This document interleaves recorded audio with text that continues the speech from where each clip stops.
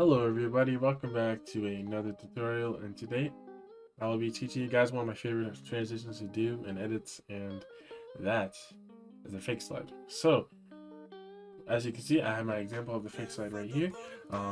As you can see, it has some one framers, it has two clips already, somewhat flowy, not exactly, but yeah, I'll teach you guys the basics of how to get a slide that's not smooth and not stiff, but somewhere in the middle, but also functions somewhat different than either or. So yeah, let's get started. So the first thing you want to do is make a null on top of your clips that are prepared. I would be using some framers that are in the clip itself, so I can hide the rest of the flow frame because I don't want to use the entire flow frame.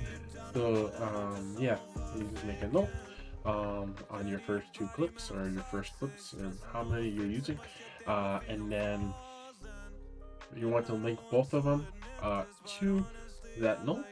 I have motion tile on each one because we will be using motion tile. So you want to press B on your keyboard on your null, press position, separate dimensions, keyframe the X position, and yeah, I always forget to turn the UF off. But yes, that is my example right there. So what you want to do is keyframe the position to the right. You want to bring it to somewhere in this value, like 1080, maybe 1070, something like that. And then you want to graph it like this. Press F9, open up the graph editor, and if you ever see this, you just need to press this exactly, and then like the actual keyframe you're actually trying to adjust, not the overall one. Otherwise, it just won't. It will cover both the X and Y, and it's really weird, and you don't want that. So as you can see, it slides, and I have my motion blur already enabled. So why is this not a slide? Why is this not a slide? Let's just do N on the keyboard real quick. Why is this not a slide? Well, what we're doing is we're gonna do a slide, right? But we're not gonna do it where it ends right here. We're gonna do it where it ends there. So what we're gonna do is we're gonna bring it to the right, bring it to the left so it can be seen on the right, and then we're going to actually go to the second pair, and we're gonna make a null here. We can make it last for, I think I make it last right here. Yeah, that's fine. That's fine. Link them as done before. Position, separate dimensions, X position.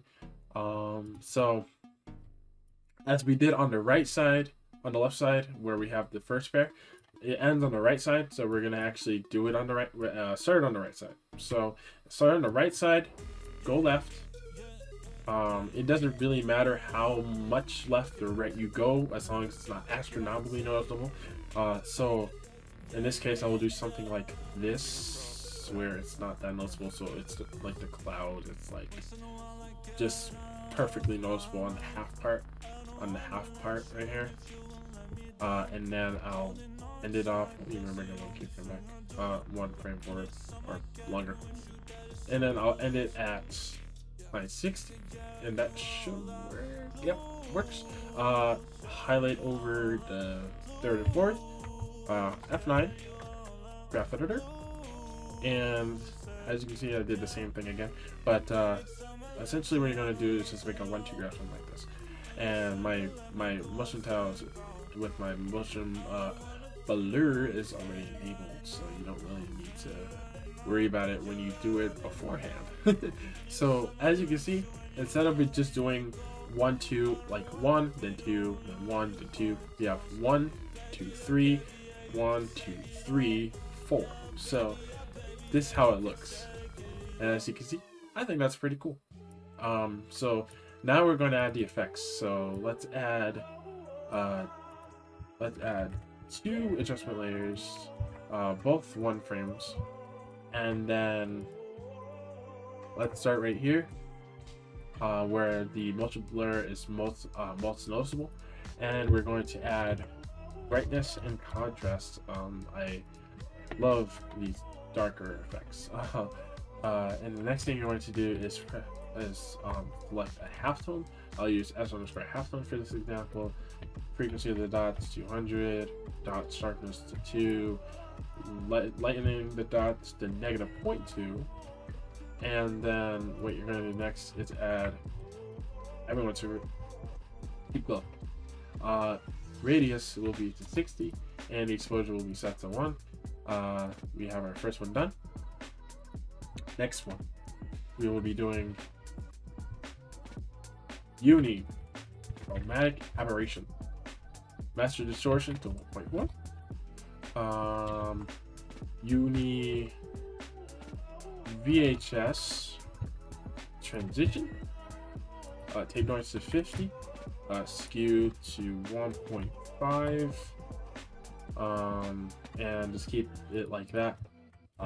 Invert saturation, blending mode. We'll mitigate all this by putting a different blending mode on there. This case, I'll put screen, and that should look fine. Yep, that should look fine. And then we'll have the second one frame is ready. So do the same thing, add an adjustment layer, cut it down into 2 1 frames. So I'll do like this. I should do it before so I don't have to do this again. But next one is signal. Signal strength is 200, signal amplification is 1.4, cutoff filter 150. Notice how the colors kind of pop out more. 3 for the luminoise, 1 for chroma noise, no hue noise, no chroma loss. I don't like that. Sharpen, put the 4. Lumen modulation, just turn the entire setting off. We're going to add deep glow again. We're going to make the radius same thing, like 60, and then put the exposure to 0.5. And if you see the white bar over here, you just bring the deep glow over the signal, and then you should be able to get rid of the white bar. Then wave warp. Lastly, sine 20 height, 10 width, and 45-degree angle with depending on set to all edges. And last thing is monochrome or black and white in this, or in other cases by using monochrome to show you in the example. And exposure set to -2.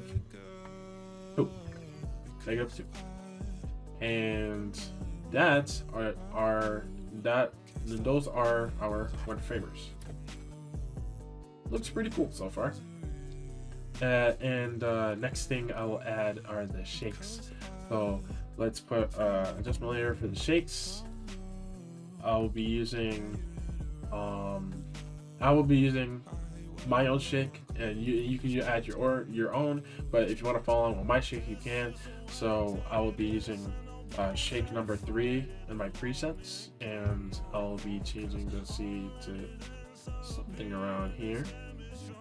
Change the frequency to 7 because I believe that's not very good. In my eyes, it's not very good. It's not a very good frequency to me, because 8 is not a very good frequency to me, because it's too much. To me, it's too much. And just make sure your graph is long enough for your clip to be supported. So yeah.